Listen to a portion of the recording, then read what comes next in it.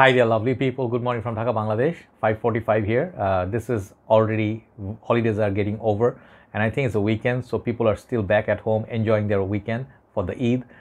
So city is still quiet, but people will eventually come back, and we're gonna have that awful noise back. I hate that noise. Everywhere the honking, people are going crazy. City life kind of sucks in that way. But today I have done two reviews for you, and third episode I'm gonna do a requested video, which I thought I did long back. I don't know if I did, but I'm going to redo this anyway if I did.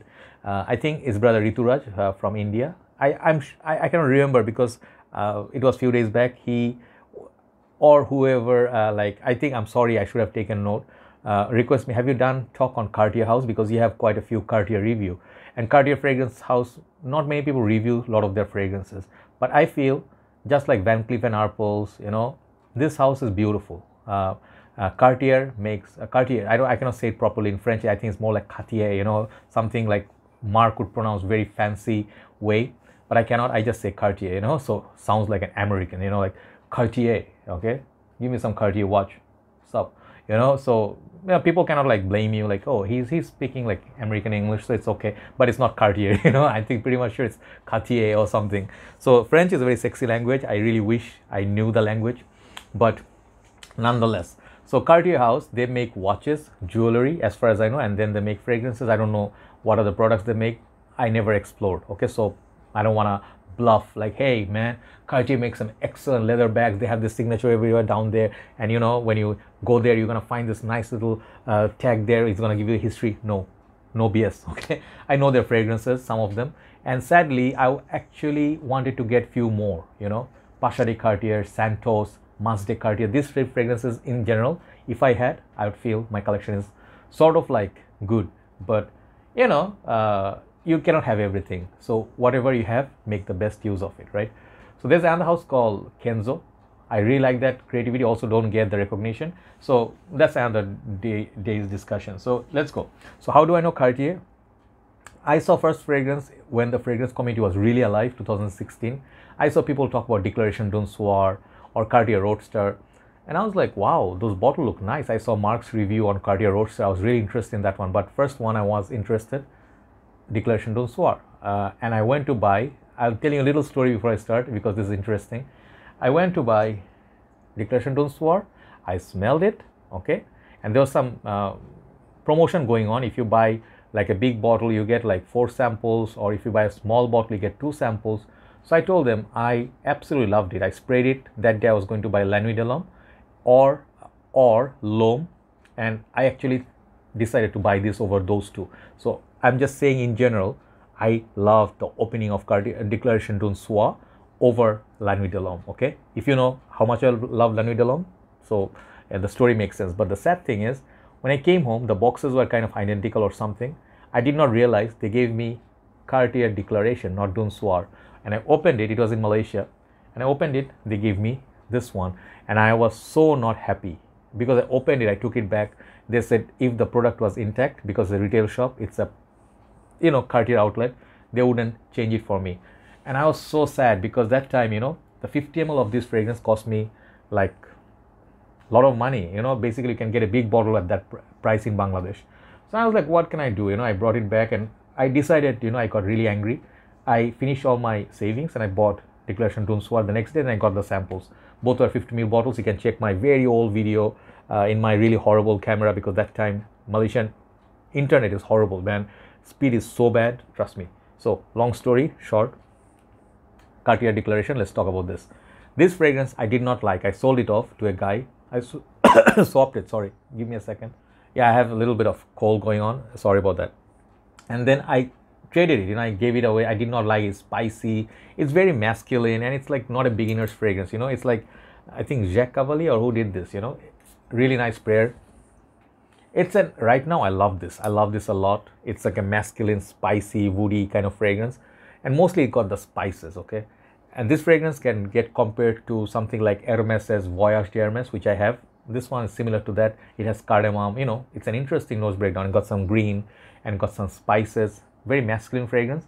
This one, it's not suitable for youngsters, but if you are into already you're upping your game a little bit, like you are trying to get something in more serious, you know, you're trying to get, you know, you want to be noticed, you know, like, hey, I wear Terre d'Hermes, give me something Terre d'Hermes quality like.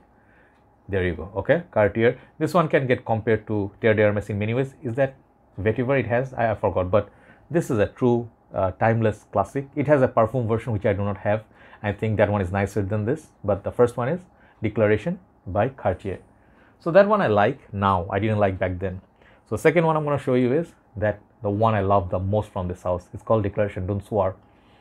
I got I think 2 to 3 bottles, full bottles of it, big bottles, after my 50 ml ran out, and I always was in love with this. This is a niche quality. Like, let's not say niche quality. This is something you pay $500 and you expect to get fragrance like it. Okay, that good. The opening, I hate rose. Trust me, I hated rose back then. Nowadays I enjoy some rose, but I don't wear rose that much because rose is not my mojo. This fragrance, however, is a different story. It has a pink pepper, sandalwood, and then the rose is beautiful. This fragrance I always recommend on Valentine's Day because it's that good. It's just one of the best 10 out of 10 fragrances of all time. I always love this. Okay, let me just do quick spray. Man, so many compliments, so many memories since 2016. Okay, so it's been what, 6 years or so I know this perfume. The opening will steal your heart. If you're into perfumery, like you just got in, try this one out. There's nothing that smells like this. This is better than Lyric Men by Amouage, at least to me. Fresh rose, lasts a long time, but you need particular personality to wear this because this rose can be a little bit challenging, but this is fragrance is just stunning. Okay, Declaration d'un Soir is a 10 out of 10 all day. So then I got the elder brother of it. I saw a lot of reviews. I used to buy fragrances based on reviews. This was one of them, the elder darker brother of Declaration d'un Soir. This is called Intense or Intense, the dark bottle.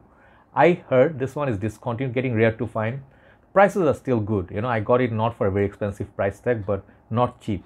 So in Bangladesh, if you buy testers or you know, even if you get full bottles, they very used to be like under $60. This is that price tag, 100 ml. What you get from this is Declaration d'un Soir, but a lot more intense, a lot more spicy. Imagine Declaration d'un Soir mixed with Spice Bomb. This is what you get. So this is a spicy affair. Spices and rose are like neck to neck, you know, pink pepper, black pepper. You get a spicy affair. This one is strictly for winter, you know, like night time when it rains. Lot more serious. The rose is a lot more gothic, and it's not a fresh fragrance by any means. But if you like the Declaration d'un Soir, you can definitely try it. But I would still prefer Declaration d'un Soir all year over this. But in the winter, this is really lovely. Okay, so this is Declaration d'un Soir Intense. Okay, third one. Fourth one I got is from the Declaration line, and Declaration or Declaration has a lot of flankers. Okay, they release Declaration in different colors, green, red, same juice, and they have few more like flankers. I think Declaration, the blue bottle, you know, they have few watered down version, but I got this one with me. This is called Declaration, I think Cologne, Cartier Declaration Cologne. The juice color is mild green, that's right, and this is how that frosted bottle looks. Really lovely bottles. One thing I do not appreciate, these ones are really cheap looking stoppers, and then atomizers are like, it looks like basically missing a neck, you know, and I don't like this. Sprayers are very good, but it feels like it's gonna break. Okay, but it never broke, but the stoppers sometimes they do break. This one right here is a summer gem. Okay, I absolutely love it. It has some spices like the original, but mostly what you get is that nice little lemony, grapefruit or citrus opening, which is really nice, cooling and citrusy, you know, like easy to wear for summer. This is something, it's, you know, like discontinued, but you can find it for a good price. Okay, so Declaration Cologne is a nice one. This is more like summer and spring. Got good longevity though. Okay, so good side of that is this. Okay, so those are the 4 that I have from Declaration line. Moving on to the next line is an excellent line. I think there are 4 of them in the line. I have 2. Okay, these are called Roadster, and this is the review I saw of Mark Robe 08, my fragrance guru. Always I take his name. This one right here, if you love mint, and if you like mint and then unique perfume with longevity all day, this one sadly is discontinued, by the way. Prices are gonna go high very soon. So this one is inspired by one of the Cartier's watches, okay, which has the dial like this. Okay, the bottle basically sits like that originally. Okay, it has a flanker. I'll show you in a bit. This one I think has I forgot the nose breakdown exactly, vanilla perhaps, or patchouli. It has the mint and a very weird combination, but it works. You know, it works, it gets noticed, it gets complimented. Nobody has a fragrance that smells like this. Uniqueness factor is 10 out of 10. Longevity is through the roofs. Okay, you can wear this in the winter time, it will still perform really well. So this is a weird one, and this is a fragrance for mature noses. Not everybody will understand. If you love mint, one of the best mints in the game, as Robe Zero it says. Check it out. This is a 10 out of 10 cologne for all year. Okay, this is called Cartier Roadster. Beautiful fragrance. So next one, I think I had it before and I repurchased it. I sold it off once because it's hard to find now, so I collected it for collection purpose. This is called Roadster Sport. So they have one that looks like a, you know, speedometer or something. That one I never found. That one is a bit rare. I think limited time release flanker. This one was just a regular release. So this one is a lot more easier to wear. Okay, and the caps are really nice though. Okay, it's just locking mechanism. Okay, and it does look like previous one, but the red one gives a sporty vibe. This one is a hidden gem. Okay, why I call it hidden gem? Because a lot of people nowadays, they look for a perfect sporty fragrance, which this is not really proper sporty, but if the summer comes, you know, like you want mint and citrus, man, this is like a really nice citrus mint combo. Okay, and you get that Hermes quality. Hermes gives that summery vibe, you know, like they have few fragrances from Unjardin line, you know, herbaceous, like vegetal. This one is not that vegetal, but it has the green and citrus property. And this one minuses that, I think, the vanilla or whatever that was in the patchouli is in the original one. This one doesn't have it. It's a lot more transparent. So even if you do not like Roadster, you might like Sport. So this is a nice one. It's definitely unique fragrance still. Nowadays, whatever being released, that nothing smells like this quality. But I prefer the original Roadster over this because the Roadster basically is with me for a much longer period of time. I wore it heck out of it. Okay, so this is a masterpiece, and more wearable version is Sport. So I have a couple more fragrances from Cartier. I don't have a full bottle of it. They have whole line of this fragrance called Lenvol or Lonvol, I think. Lovo, I don't know. No, Lovo is what? Man, Lonvin is called Lovo. I don't know. Man, my pronunciation, I don't want to mess around with it. This is like Lenvol, okay? This one is one of the most beautiful bottles. I have a small 15 ml or so I purchased long time back. Or how much is it? Man, hard to read. Yeah, 15 ml. So this one has a cap.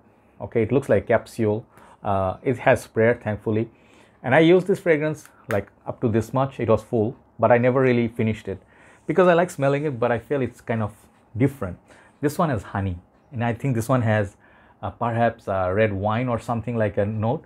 And it has a beautiful, if you buy the full package, it has a full glass kind of a packaging, like looks like a wine glass. And then the bottle is very, very beautiful, and it's very artistic. So if you buy a full bottle, you'll get that. So check out the photo of Lenvol by Cartier. This one is different. I think this one has honey, and then perhaps that wine, and then also has kind of like a weird note.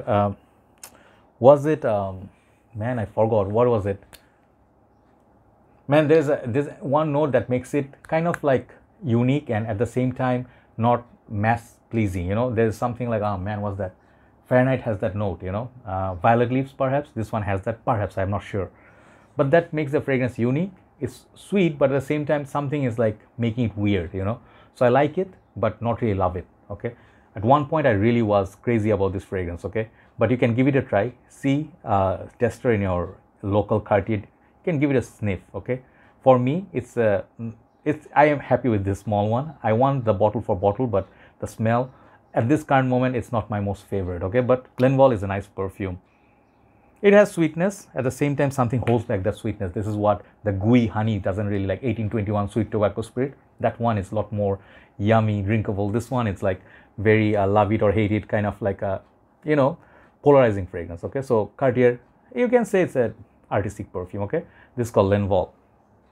Last but not least, I told you I'd never really had the Pasha perfume from Cartier, but I did review Pasha Noir edition Noir, and I did review Pasha de Cartier Parfum version. This one I'm showing you last because the quality wise, this fragrance is the highest of them all. I didn't review Declaration Parfum, but I have this. If you ever get a chance and you do like barbershop, perhaps Tom Ford is going to cost you $150 on a Boutique Jour, or if you buy something like their sartorial, it's going to cost you $150. Cartier? No, not the case. Even if you pay retail, you're gonna pay what, $85 most. Do not pay retail. Try to get it on discount. You'll get it under $65. Okay. The quality of this fragrance is mind-blowing. Even if you do not like the smell, but you respect the smell. It's such a gentlemanly fragrance. It has that barbershop vibe, but at the opening, it has the boozy vibe, you know. Man, it has some sweetness. It has something like a boozy sweetness. It's very intoxicating. And it introduces you in such a nice way. You don't feel like this fragrance is old. This is modern day. Like, it's kind of like a classic fragrance. It's like a mature man's fragrance. But if you like Boucheron House, like Jaipur, Bhushan Puram, that quality, this one has that quality. Very long lasting, all year round wearable. It's sweet, and it's at the barbershop. I think got some lavender, obviously, if it's a barbershop fougere, but this is the highest quality from this house. Okay, Max 40, thanks to him for introducing this. Okay, so this is Pasha de Cartier Parfum. The edition Noir is kind of sweet, night out fragrance, but the original one I haven't reviewed. So if I ever find the Santos, Mas de Cartier, and Pasha from this line, I'll review. Pasha is more like a safari by Ralph Lauren. Okay, so this is House of Cartier. It's an interesting house. You don't get like very usual suspects like, oh, Dior Sauvage clone or Blood de Chanel clone. Nothing is clone. That is the most beautiful part. They have their own thing going on. So give it a try. Okay, this house, you may fall in love with them. Some of them are really, if you really ask me what are my favorites, I'll just show you three. Most favorite are these three. Roadster, Pasha de Cartier Parfum, and Declaration d'un Soir. These three, I would say, are very interesting. Give them a try. And thank you very much for watching. I think I'll go upload this. Have a nice day. I'll see you soon. Thanks for watching. Bye-bye.